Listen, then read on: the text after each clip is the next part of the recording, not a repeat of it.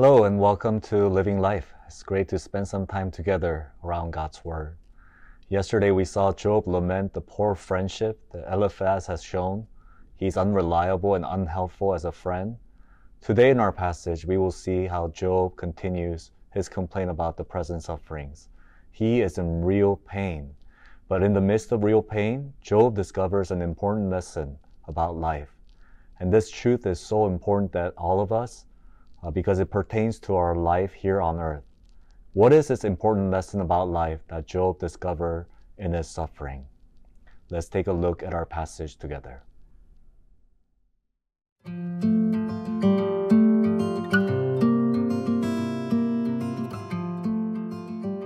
Job chapter 7 verses 1 through 10. Do not mortals have hard service on earth? Are not their days like those of hired laborers? Like a slave longing for the evening shadows, or a hired laborer waiting to be paid? So I have been allotted months of futility, and nights of misery have been assigned to me. When I lie down, I think, how long before I get up? The night drags on, and I toss and turn until dawn. My body is clothed with worms and scabs. My skin is broken and festering.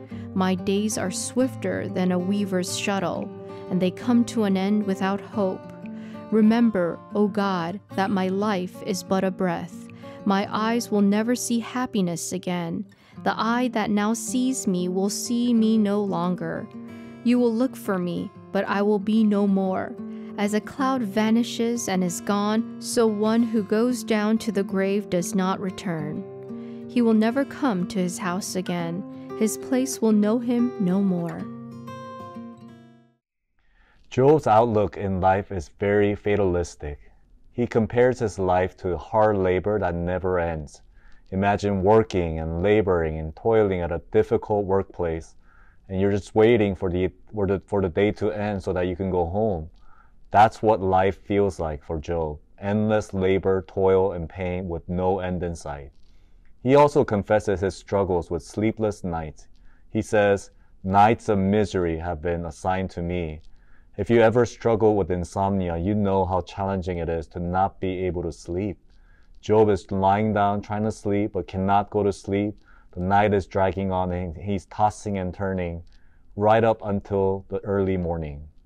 Job is also struggling with an extensive amount of physical pain. His body is clothed with worms and scabs. His skin is broken and festering. Days come and go, but there is no end in sight to his pain and suffering. There is no hope. And then Job confesses about an important truth he's learned during his suffering. He talks about the brevity and the shortness of life. Look at what he says in verse 7 and on. He says, remember, O God, that my life is but a breath. My eyes will never see happiness again. The eye that now sees me will see me no longer. You will look for me, but I will be no more.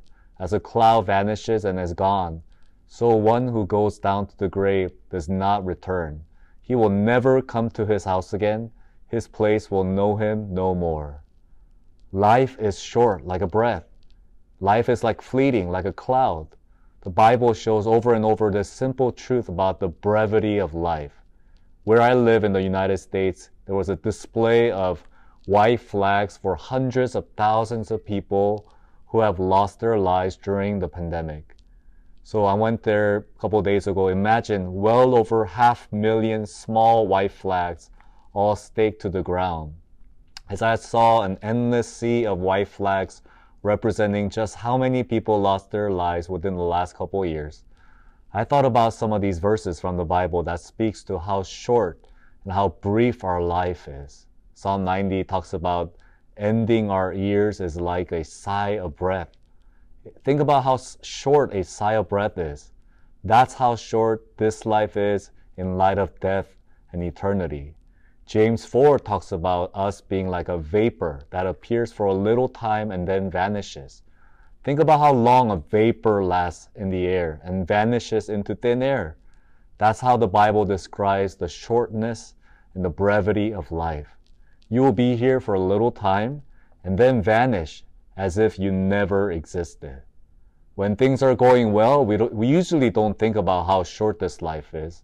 It is so easy to grow comfortable, thinking that life will go on forever, indefinitely. Like in Jesus' parable in Luke 12 about a rich man who thought to himself, I'm going to tear down my barns, build bigger ones, and store all my grain and all my goods here. He talks to himself saying, you have many goods stored up here for many years. Take it easy and eat and drink and enjoy yourself. Well, this rich man and all his riches forgot the simple fact that life is truly short. And that very night he died because God demanded his life. All that he's built up his whole life, all the barns and grains and goods, he could not take a single penny with him. You see, prosperity makes us forget this lesson about the brevity of life. But suffering teaches us an important lesson, that life is truly short. And our time here is so short that we should steward our time wisely in light of death. We are like a breath, a vapor that appears for a little time and then vanishes. I remember a preacher one time brought out a visual illustration during one of his sermons. He had a very long rope with one end coming from behind the stage, so you couldn't see one end. And then he was holding the other end on his hand, except that the tip of that rope was color red. And so imagine a long rope and then a tip, color red, a little tip. And he said this rope represents our whole existence. We will exist forever in eternity. And then the small red tip represents our existence on this earth. This tip represents how short our life is here. Yet most of us spend our time trying really hard to live a good life, like right at the end of the tip. We're trying to have a good retirement and live it up at the end of this tiny tip, while completely ignoring the eternity that we will spend after this life. So I want to ask you, have you forgotten how short this life is? Are we found guilty neglecting the eternity while trying to live a good life, like right here in the tip?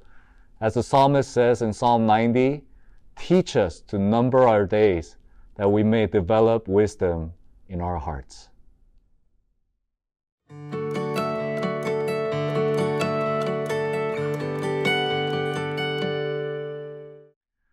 I also don't want to assume that everyone watching knows how to have eternal life. If God was to demand your life tonight, are you ready to face Him? God is holy and just, but we have sinned against Him. God made a way for us to experience everlasting eternal life through the death and resurrection of Jesus, His Son. So trust in Jesus today, and you will live forever. So let's pray. Lord, teach us to number our days that we may develop a heart of wisdom. Help us to not forget this simple lesson about the brevity of life, and help us to live in a way that resonates and reverberates for all of eternity, God. Help us to set our minds on things above, where Christ is seated at the right hand of God. In Jesus' name we pray. Amen.